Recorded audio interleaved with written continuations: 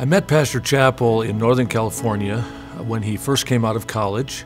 He was serving in a church where I was preaching, and he immediately struck me as someone who had a lot of energy. He had great vision for the tasks that he was involved with in that church. He, of course, was on staff at a good church, had a good position, was very successful in the ministry he was involved in. There was about a month or so ago that a fella down in Lancaster, the pastor there, began calling us and calling me and saying, "I'd like for you to come and preach." He was a visiting pastor. He was on vacation. Our pastor at that time asked him if he'd stop by and visit with us. And he had already set it up. He said, "This man is coming to audition for to be your pastor." So they asked him if he would preach. And of course, being a young preacher, he wanted to preach anywhere he could. At that point, we did not know that pastor didn't know that he was auditioning to be our pastor. And he took us around to the back of this little building and up a flight of stairs to an upstairs tiny room. So my sister-in-law Sandy and I sat down and we heard Pastor Chappell preach as a visitor as he was just passing through town. Then after he had preached on Sunday night, they asked him to be dismissed for a few minutes. After church, I told Terry, I said, "Good night. I can't wait to get out of here tonight. This thing is not appealing at all. There's no pastors knocking the doors down to get into that church." And then that night, we took the vote to call him as our pastor. Of course, there were only 13 eligible voters at that time, and so we voted him in unanimously. When he came back in, they said, "We have just voted for you to become our pastor." And of course, I guess he expressed himself. He did not know he was candidating. And as we drove around that day, God began to convict my heart that what I needed to look for was not a position, not a church that could give things to me or take care of me or a larger established church, but what I needed to be looking for was an opportunity where God wanted me to be. I was surprised he accepted him. I mean, surprised he came because his wife was expecting their third child. We didn't couldn't offer him any pay. We couldn't offer him no salary, no housing, nothing. I mean, none of the benefits that he should have gotten as a pastor, we couldn't offer it to him. But he came anyway. We came to Lancaster Baptist Church to build a Bible-believing, gospel-preaching, independent Baptist church. We came here to keep the main thing. And the main thing was getting the gospel out from house to house and place to place, and in every service, lifting up the Lord Jesus Christ. He was full of excitement. And he had just so many ideas of what he wanted to do that we were unaccustomed to. You know, but you kind of fed off of his energy and you said, wow, this man knows what he wants to do and where he wants to go. So, you know, let's jump on board and see where it takes us. We was going to let him have a little bit of time to settle into his apartment, you know, and then we would go down and begin to work with him and support him in the ministry and whatnot. And the first Sunday, he preached the messages on Sunday morning. On Tuesday night, there was soul winning. On Wednesday night, he'd go out and preach at other churches to raise support. On Thursday night, we had our midweek service, and we could tell it wasn't going to be the same thing as usual. We got a knock on our door, and it was Paul Chappell. He introduced himself again and said he was the new pastor that had taken the Lancaster Baptist Church, and he came and visited us. Well, he was very excited and was really trying to start a work here, you could tell. So we thought we'd give it a try. He came to me during that meeting and he said, "Brother Gatch, I've taken a church down in Southern California," and I believe he probably mentioned Lancaster. I had no idea where that was at the time. So we came in the fall of 1986. The church was off to a great start, running, I think at that time, if I remember, about 40 people. We'd visited around, and then, so I decided that weekend I'd visit Lancaster Baptist. Finally on a Tuesday night, many months later, Pastor and Dan Sterner came by the house on a Tuesday night and for the first time, it really clicked with me that I had had a head knowledge of Christ through growing up, but I never accepted Him personally. And so it was on a Tuesday night that I accepted Christ as my personal Savior and then baptized a week or so later. On the Sunday before I got saved, shaking Pastor's hand on the way out that Sunday morning, he asked if he can come by that following Tuesday, and I said sure. And that Tuesday night, him and Paul Tierney came to the house, had a few questions, and my trust in Jesus Christ got saved that night. I want to be a part of a church doing something for God. And I want them 15 and 20 years from now to say, here come the Baptists again. They're knocking on our door again. They're trying to get us saved. And I want them to know there was a church that cared about them. First of the year that we'd seen substantial growth, enough to have enough workers and stuff to support the bus ministry. So in January of '87, we started the first bus route, and we had 3 riders the first Sunday. I got saved when I was a teenager and started going to the Christian high school. And I wanted that from our kids, but when we came, there wasn't one. We started Lancaster Baptist School September of 1989 with 47 students. Mrs. Hauk taught kindergarten, had 10 kindergarten students.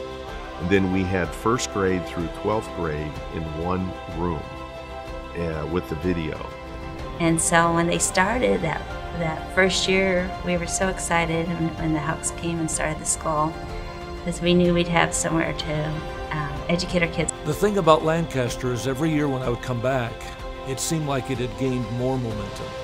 That the revival that we saw during a week of meetings, it just seemed like it picked right back up again, that it had never stopped. And it was actually at a higher point than it was the year before. And I began to realize that God was doing something very unique here. It wasn't something where it was just for a moment or for a year or temporarily, but that God had a special plan for Lancaster Baptist Church. And it was obvious from that continual state of revival that the church was in, that this was something special. 20 months ago, my family and I came to the Antelope Valley. It was with great joy and anticipation in our hearts that we look forward to the opportunity of serving the Lord here. During these past 20 months, we have seen over 250 people trust Christ as Savior. Over 140 have followed the Lord in believers' baptism. It has been a great joy to see God send to our church a great host of workers who have become burdened for the Antelope Valley. Even though the church was small at the time, but it was growing, and you'd see it week after week and month after month. So you saw the church growing. This pastor announced it when we reached that 50, and then we reached the 100, we reached 200, and so on and so on. We had 348 at church today. Isn't that great? Amen. You knew we needed room. How much room you really didn't know, but we knew we needed to move. He said, as a church family, he said, it's not going to be long before we're going to need a bigger place than this. We had our first banquet, and we was going to do this anyway to raise money for some property that we didn't know where it would be. We just wanted to raise money. Thank God tonight, the cash offering received was $29,500. Commitments $25,000 for a total of $54,500, and that's a great victory. Amen. So as we got closer to talking about the acreage that was out here and whatever, they said, well, they want $50,000 down. And the pastor said, that's no problem. We got $50,000. But we got it. I mean, our little congregation got it and followed Pastor's faith and his vision. I just want to say tonight, thank you for being a church family that has followed your pastor as I have endeavored to follow the Lord Jesus Christ. And I thank God that this is a church that has demonstrated a working faith for the Lord Jesus Christ. And God help us that there will always be revival meetings and always be missions conferences, always be buses picking up children, that this will always be a place with a working kind of a faith. I think this church is experiencing revival and has been for several years on a local church level. Are you shining in this community, in Lancaster? Are you shining at your work, in your home, in your neighborhood? Are you shining for the glory of God? We must shine. This is the command of our Lord. Let your light so shine before men. I am excited by the growth and excited by the spirit that's in this church. I'd been in a church as a kid when we built a building, but other than that, I'd never been in a part of a church that was actually full and growing and building, and that was exciting. It was an exciting atmosphere. It was full. Everything that went on was packed. We had people at the high school. We had people everywhere. Literally, there were people sitting in that little outside, whatever you want to call it, room there. We would open up the windows on that side of the building so the people could sit out there and hear what's going on inside. We got to experience the crowds because it was packed out. We got to experience the heat because there was no air conditioning. It was hot and it was crowded. The balcony was getting so crowded then, you know, we're up there in the heat of the balcony, we're like this. You know? It was 90 degrees inside there, oftentimes on a summer night. I used to have the video camera up in the balcony, no air conditioning, about 120 degrees up there. Summer was just almost miserable. In the summer, the building was hot and it was packed, and that little upstairs balcony. Yeah, oh, I mean, my. It had to be 105, 110. By the way, it's not that hot in here right now. Right. It was so hot in that place. We began the first building by faith, and we began the first Sunday school classes by faith, and we began the choir by faith. I mean, everything we've done here has been by faith, and God has honored that faith. And may we never put it in neutral and say, well, it'll all work out. May we always go forward in faith. The construction of the north building was a very challenging project. We'd hired a general contractor. The contractor who originally got the job, he went bankrupt. Foreman ran off with the plans, and so Pastor pretty much took over the general contracting of the building. It was a very large building for somebody who had never done that before, and there were a lot of problems. The weather was just horrible. It rained forever and ever. Of course, we always ran out of money, but through it all, Pastor stayed very positive. And I remember one night receiving a bill for more than $60,000 from the electrical contractor that wasn't in the budget. One night we gathered with a few hundred men in that north building. There was no roof even on the building. It was just walls. And I said, fellas, I'm sorry to tell you, and this wasn't in the budget. And I said, it came in, and I got to tell you, we have a great need tonight. And I felt like a failure as a pastor. I didn't know exactly what would happen. And so tonight, we just need to give God the glory. Tonight, already given tonight, $34,458. And by 8 days from now, $25,000 more. The grand total, $59,896. Amen? That $61,000 bill was paid to the glory of God because there was one Spirit moving on the hearts of hundreds of men. And what a great joy it has been to see what can be done when there is a spirit of unity to the glory of our God. This church has not been blessed because we've just had idleness as the devil's workshop. We've been busy for the Lord Jesus Christ.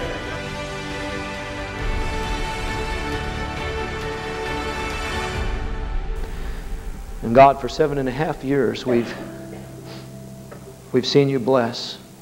We'd be foolish to stop now. Lord, if that church at 4020 East Lancaster Boulevard ever fails to be a center of the gospel, I pray you'd burn it down. The Lancaster Baptist Church, led by Paul Chappell, is now located at 40th Street East and Lancaster Boulevard. We've been able to finish the project because of a lot of faith and a lot of love and work. Former Vice President Dan Quayle will be at Lancaster Baptist Church on January 9th for that church's formal dedication, so that's neat. The first building here on 40th Street East was, of course, the North Building, and they dedicated it on a Sunday in January and literally filled it. I was truly amazed as soon as we walked in how full it was. That was the first thing I saw. Vice President Dan Quayle came, and it was packed to the max. I remember the dedication Sunday just being, it was packed already, there was an excitement. It was already too small. The growth was, it was exponential. Every week there were new people, and it was amazing how quickly we were growing. What I heard on the radio, it made my heart burn inside my chest. I had never heard anything like it, but there was a part of me that had been waiting to hear that my entire life. So by the time that day came after those radio shows, and I walked in the door here, I was ready to be saved. I was saved the very first day I walked in the door here. My folks started attending church, and then my son and daughter-in-law at the time weren't married, but they started coming. So my wife didn't know what that was. She came into church and slammed her hand down on his desk, said, "What kind of cult you running out here?" Says, my son and daughter-in-law have a brand new baby, and he's out here on a Tuesday night, and he's doing this soul hunting. Pastor asked my wife, said, "Well, let's pray." And now she bowed her head. So they prayed, and then he talked to her, and he says, "Before you make a decision, why don't you and your husband come?" And we came, we got saved in the North Auditorium. It was it seemed like the longest invitation I ever went through. And finally he said, "I think there's a couple who needs to come forward and get saved." I stood up and reached my hand out for my wife, and we went forward, got saved. You see, it's not about what you do or what I do, it's about what Jesus did. And the way to God is not through your ladder climbing technique. The way to God is through the cross of the Lord Jesus Christ. The workers' meeting were such a fun and exciting way to convey why we had the standards we had and why we had the principles that we had. So the staff got together and would write a script, and then they would get together and perform this script. You just knew at some point, Brother Schmidt was going to get, taken down by pastor, and everybody would be, hooting and hollering, waiting for that moment to happen. Bring revival to Brother Schmidt. And then pastor would always make a dramatic entrance and save everybody and make them repent and get back on the right track. Well, really, the only thing I do remember is poor Brother Schmidt. He would get beat down every single time. How could you take our church in a doctrinal position that would compromise everything we've been training for? It taught them the worker standards, how to dress and what Bible to read and not to drink and stuff like that. And it was great back in the day. I'm going to share my heart with you on an issue. This issue that I'm going to discuss with you is something that has really only been a dream in my heart. Pastor often talked with me as I would come for meetings about his vision and what he saw coming down the road. And it was always bigger than life. It was always like, how are you ever going to afford that? How are you ever going to have time to do that? And he would talk about so many different types of ministries, and one of them was a college. And quite frankly, it didn't seem all that unusual in light of the great vision that he had.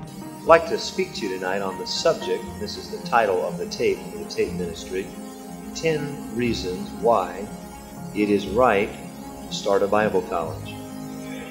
I remember him calling me. Of course, at that time, I was the president and general director of Baptist International Mission. We have 1,000 missionaries working in 100 different countries around the world.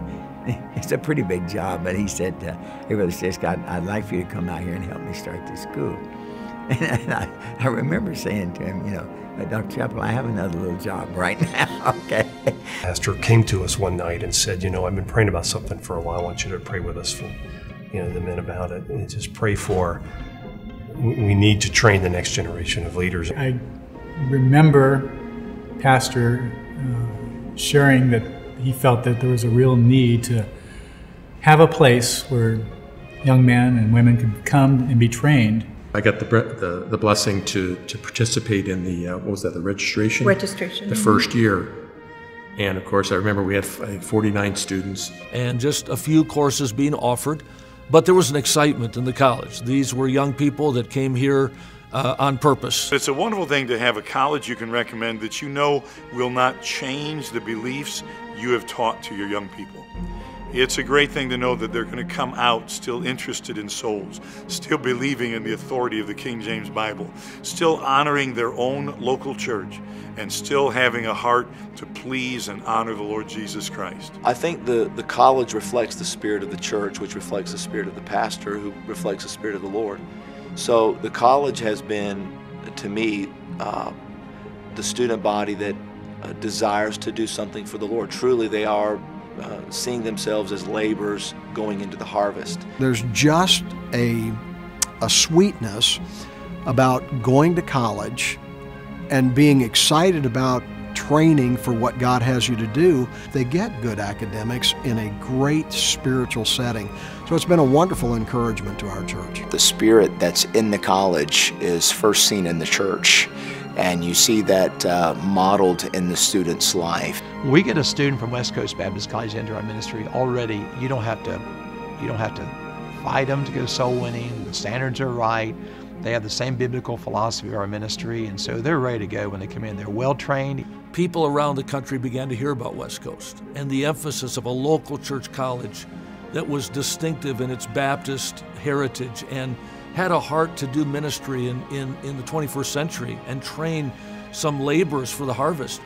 And young people began to come from all over the world. While you're discovering and developing those gifts here in Bible college and learning the doctrines and the truths and developing your skill for ministry, make no mistake about the fact that before you were formed in your mother's womb, that God had something more for you. And don't settle for second best if God has something more for your life. Welcome to the groundbreaking of the new auditorium of Lancaster Baptist Church. When we started the project of the worship center, I was really quite overwhelmed by the size of it. Pastor said we need more room. Well, I could see that, and most could, but I couldn't imagine when we walked into it after it got framed and stuff. I said, wow, we'll never fill this up. Now God has allowed us to fill this building not once and not twice, but things going on all weekend long. And it's time once again for the church to say, our God is able, and we will trust Him by faith. Now we were pushing toward this new giant building, and it was a project of staggering size, really, at that time. And yet, there was a very quiet but energetic confidence that this was going to happen as well. To me, it was truly the transition into what to me was really the next phase of where God wanted to take Lancaster Baptist.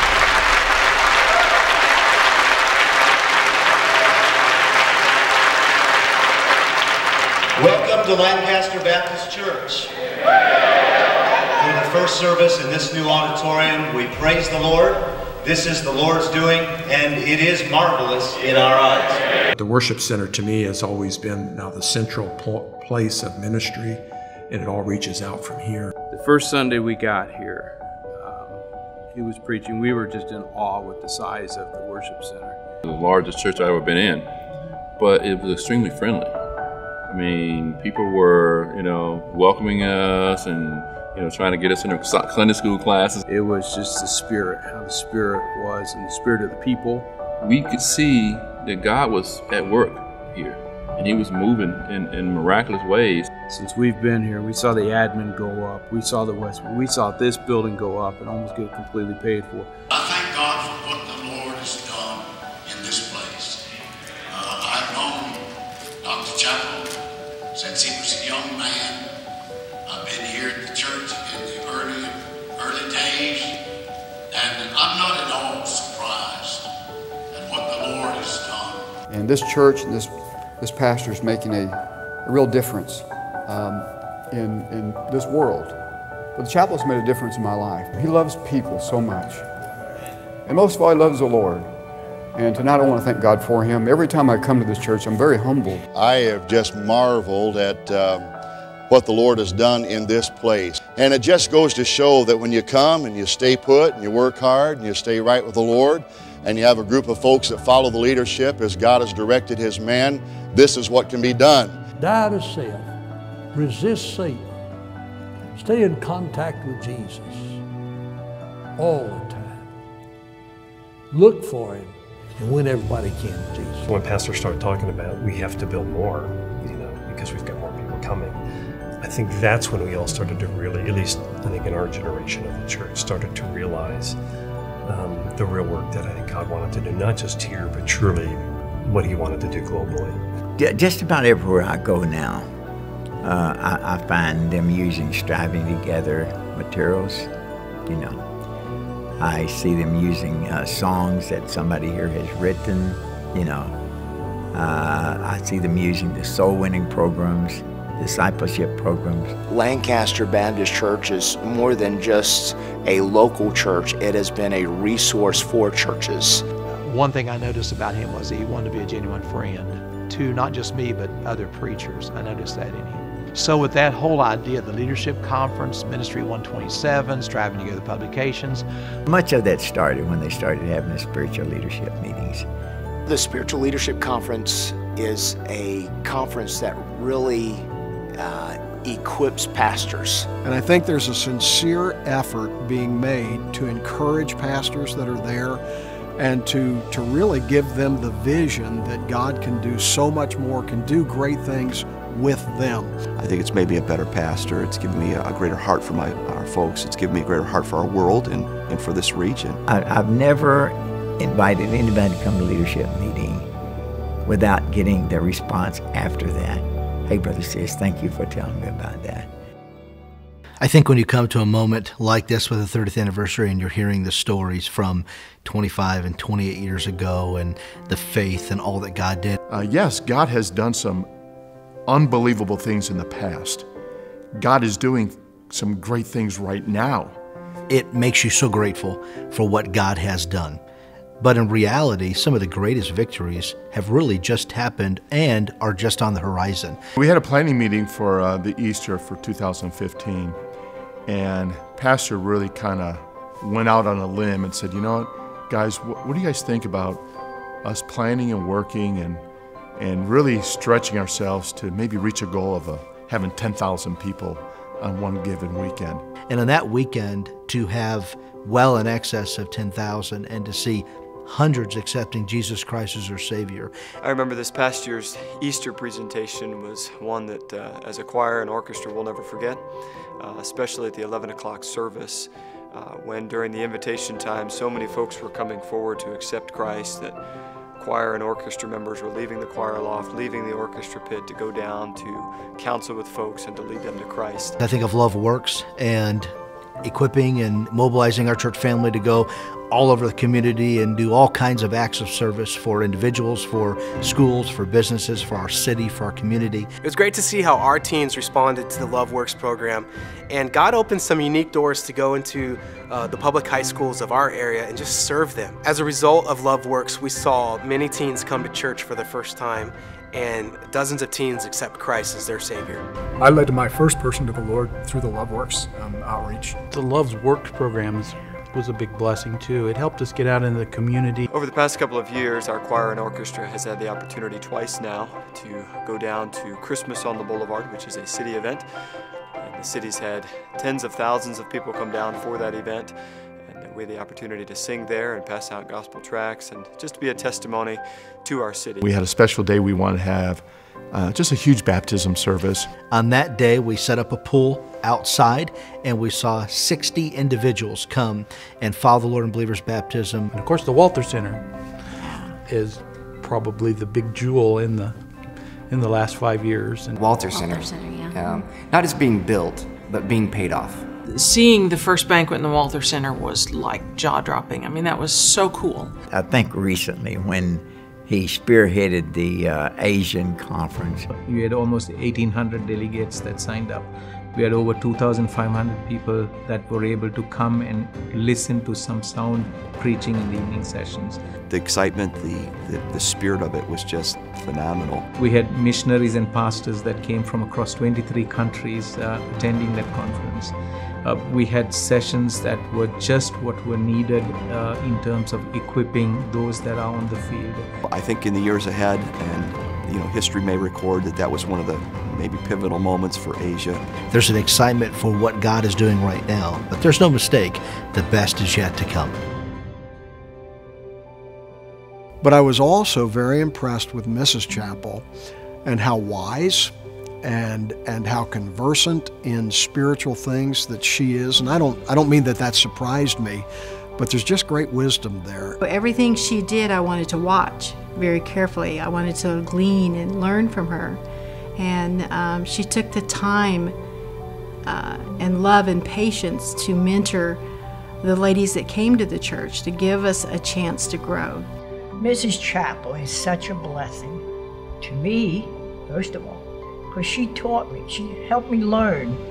And I'm so thankful for Mrs. Chappell, the godly example that she's been to me. With Mrs. Chappell, I've learned much. She's been an encouragement, and she's a godly woman and a good example for me. And I can truly understand that some of Paul Chappell's blessing has come through Mrs. Chappell's ministry in his life and God blessing her. I look at these last 30 years, they've gone by so quick, and yet some days have been so long. Every church, every pastor is going to have problems. I have been privileged to walk with Brother Chappell through some of those. He's walked with me through some of those. I watched, of course, in our own lives, the trials that God's brought into our life, and if it hadn't have been for the teaching of our pastor, we wouldn't have really known how to respond. Right about the time we came into this building, we had some people who became bitter. It is a strong belief of the deacons and the staff of this church that the Bible teaches that sharing negative views of a church after leaving with the end of making others feel negative is the equivalent of sowing discord amongst the brethren and causing division. When Jessica Downey got in her car accident, and pastor and a number of men in the church went over to Brother Downey's house, and we just in the living room all just knelt down and just prayed.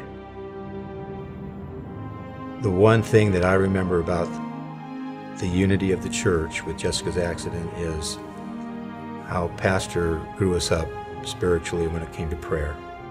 It changed us. We'd just barely been saved just a few months, and it changed us in just the power of prayer.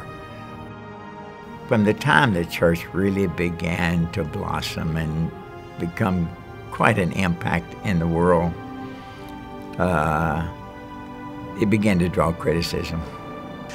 I've seen him on a number of occasions honestly reach out to that person with a willingness to explain, with a willingness to provide information, with a sincere desire to win that critic over. But I think of one of the real times that I've seen him really grow spiritually was when he went through the situation with Larry's cancer.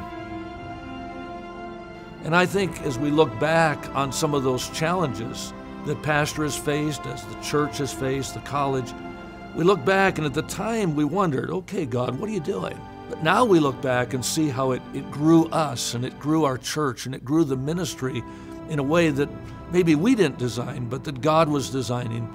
And I'm thankful for a pastor that leads us to think that way. You know, he likes the picture of him standing by the stop sign in the desert. I'm thinking to myself, what are you thinking, you know? And he brought me out here and showed me this first 20 acres, and I can still remember his excitement, wanting to show it to me and so forth. But all I could think about was, how in the world could he get so excited about a dust bowl with juniper trees and tumbleweeds? As I stand on the land, it's just a dusty piece of ground, somewhat dry and barren this morning. But one day, Lord willing, there will be buildings raised up on this place, ball fields for our Christian school, a bus barn for our buses where we might be able to work on them, a beautiful auditorium, perhaps a beautiful drive entranceway onto the property. I'm hoping for a large American flag to let this community know that we love God and country. I guess I could go on all night with what God could do. I don't know how many churches are still going to be claiming this doctrine I preached about tonight by the time Matthew's old enough to serve God, but I intend to make sure there's one around. Well, tonight we have the privilege of recognizing the calling of God upon our son, Brother Matt Chappell. Father in heaven, as we have our hands on Matt, Lord, we pray mostly that you would have your hand on him. I do remember a Sunday night sitting in the North Auditorium and thinking, this is now my church. And I remember looking at those faces thinking, I'm glad I'm here. This is a church where people love the Lord. This is a church that wants to do something great for God. And these people are what make this church great. And just look what God has done in this 30 years. And it's not about a man, but it is about a surrendered man, and God has used him. If God could use Brother Chappell to do that in the desert, he can put a church in the Northeast, in suburbs, in inner cities, in mission works. For us to step back and say it can't be done is not a legitimate statement, because it was accomplished there through a spirit-filled man that was willing to bear the hardships. It just shows what God can do with one man who's totally sold out and has a small group of followers that are willing to follow him. And it's been just faithful men and women following the Lord and allowing him to work in them and through them to see what's been accomplished in 30 years. If you ever want to experience true Christianity, this is a place that you can experience it. There is absolutely no way to explain Lancaster Baptist Church except God. It's all God's doing. We can only give him credit for everything that's happened here. It's like you're part of something that really, really counts. You know, why did the Lord allow us to be a part of it from such an early time? The word and the truth will be preached here, and it will change lives. Those spiritual refugees that the culture is going to begin multiplying even more are going to be looking for answers, and they will find them here. And we wanted to see what God is going to continue to do here as he works his miracles in this place. But I don't think he's done yet. If things continue to go as they are, the impact that Lancaster Baptist Church, West Coast Baptist College can have on the world, I don't think there's any limit to it.